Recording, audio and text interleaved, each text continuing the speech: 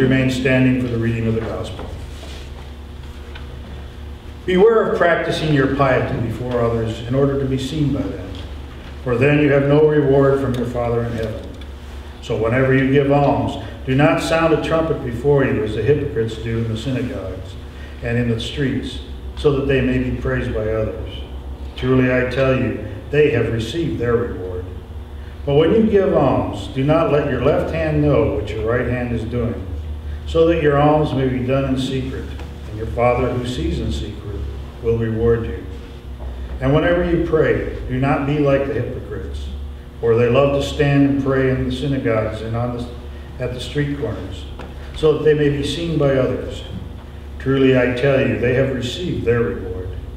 But whenever you pray, go into your room and shut the door and pray to your Father who is in secret. And your Father who sees in secret will reward you. And whenever you fast, do not look dismal like the hypocrites, for they disfigure their faces so as to show others that they are fasting. Truly I tell you, they have received their reward. But that when you fast, put oil on your head and wash your face, so that your fasting may be seen not by others, but by your Father who is in secret. And your Father who sees in secret will reward you. Do not store up for yourselves treasures on earth, where moth and rust consume, and where thieves break in and steal. But store up for yourself treasures in heaven, where neither moth nor rust consumes, and where thieves do not break in and steal. For where your treasure is, there your heart will be also. Please be seated.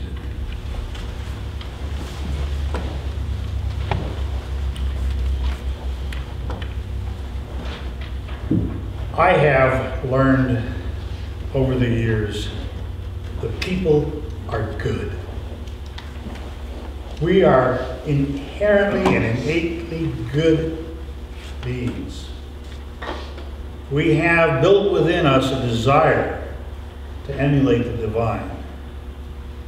Evidence for this for me comes from just observing old-timers talking with one another. I are one now. And we remember the good old days. We do. We do, don't we? We remember when we were having a great time. How wonderful it was. What great triumphs we had. What few problems we had. Do you remember those days? They never happened. Sure they did. Ruth's going to argue with me, but we'll get into this later, Ruth. It changed a little, you know. Yeah. But you know, we forget. What we forget is the balance of the thing. The good times were good, but we forget all the struggles, all the troubles, all the pain and all the grief seems to go away.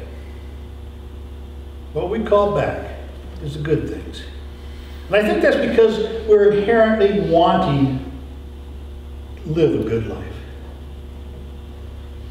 Now, as we enter this season of Lent, this time of ever-darkening days, that's the symbolism of it, that lead up to Good Friday and the crucifixion. We're called to a time of repentance and self-sacrifice. Repentance means change. But we don't just change. There's a self-examination that goes with it. We have to look within our being, look within who we are, and see what changes. Who are we? It takes time to think. Where are we in life? And then where is God? And what is the separation? And how do we begin the journey to come closer to God? That's what we do in this season. The first step is to recognize where we're off base. It's that confession thing, you know. Who wants to be negative? But it's not negative. It's seeking out the opportunity to be good, to be better. Identify it. What part of my being right now is not with God? What intolerance am I carrying that is not with God? What fear am I carrying that is not with God? Now, fear is a funny thing.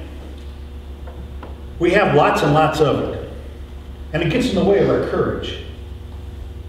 And yet, to act courageously, how many of us here have ever died from that? It's pretty low risk. We can act with courage to overcome those fears. And I know it takes courage. Typically in the past, well, we've talked about Lent and devotion in Lent and sacrifice in Lent.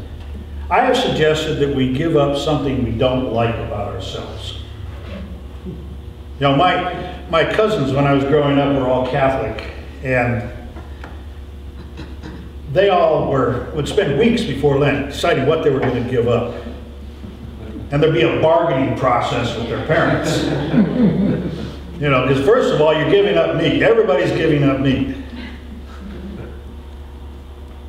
You know, well, that's not really much trouble for a kid. Hey, spaghetti every night. That's wonderful. No problem. But no, you have to find something personal to give up. That was the rule. And so often they give up candy. Now you understand, this is in the 50s, or yeah, in the late 40s and 50s. We didn't have that much candy. It wasn't a big give up. You were lucky if you got candy once a month. But they'd give it up. And then they'd be proud. They'd just brag about it. And I always wondered what that was about because, you know, we were shirt-tail Methodists. I mean, we went to the potlucks.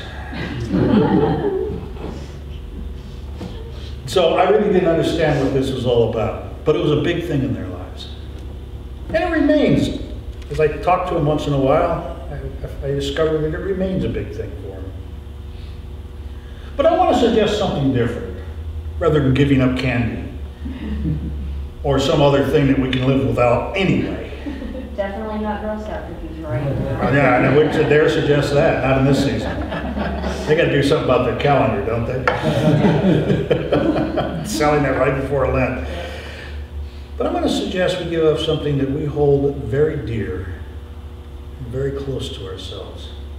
Something we're most reluctant to part with. And yet something that Scripture calls us to part with. Something that Methodists really have a hard time doing, to the point where almost none do. But just for this season of Lent, the 40 days, and the Sundays included, give up 10%. Just for that time. That's not much when you consider the whole year. And I know you all went right to money on that, didn't you? Because that's the greatest fear. Partying with that money. It's hard. But you know, for a short time, we can give it a try. We can give it a try. 10%. And by the way, that's not after tax, unless you're not going to deduct it. But that's not the only 10%. Because this has to be not just a sacrifice. And I know that if we're not at 10% of a tithe right now, it is a sacrifice. But this is about transformation. So I'm going to ask you for another tithe. I'm going to ask you for 10% of your waking time. Be devoted to worship and serving God by serving others. 10%. Now, in this busy world, when everything is coming at us 20,000 miles an hour, and we can't even keep track of what's going on, we got to be here, we got to be there. You're going, 10% of my waking hours, where am I going to find that much time? It works out if you sleep 8 hours to 1 hour 36 minutes a day. You spend that much time having a cup of coffee. You spend that much time goofing off, watching television. We have the time. We need to divert the energy that we put in things that are of no value anyway. 10% of our time in worship. I mean Sunday worship. That counts. So that reduces your total time, you know, especially if the sermon's long. Right? Give yourself a test. See how you feel at the end of the Lent season. I'm going to guarantee you, not a money-back guarantee, but I will guarantee you that you're going to feel pretty good. You're going to feel better about your life at the end of that time. The scripture tells us that God will reward us. It doesn't say God's going to open our bank account and fill it. But the reward comes not in the afterlife, but in this life, in living a better life. That becomes the reward of living a life closer to God, in harmony with God, with a new direction. Remember, we have to change what we've been doing to get different results. It seems obvious, but it's amazing how difficult that is to make that first change. You write that first check. You spend that first hour and 36 minutes of your day with God and with God's people, serving them. How do you serve people? You know, most of us aren't plugged into a greater charity at the moment, but you know, most of us know somebody who maybe has a little trouble getting their house cleaned up in the spring. Maybe somebody whose yard needs cleaning up. You know, the weeds I've noticed are starting to grow. You notice that? We haven't had a lot of rain, but just enough. Help them weed. Tutor a child. You know, somebody whose children could use a little time away from their parents. Because you know how evil we can be as parents to our children. They need somebody outside the family to love them. Spend some time. That counts. An hour and 36 minutes a day. At the end of the Lenten season, I'll bet some of you will figure out a way to spend some more time in serving God.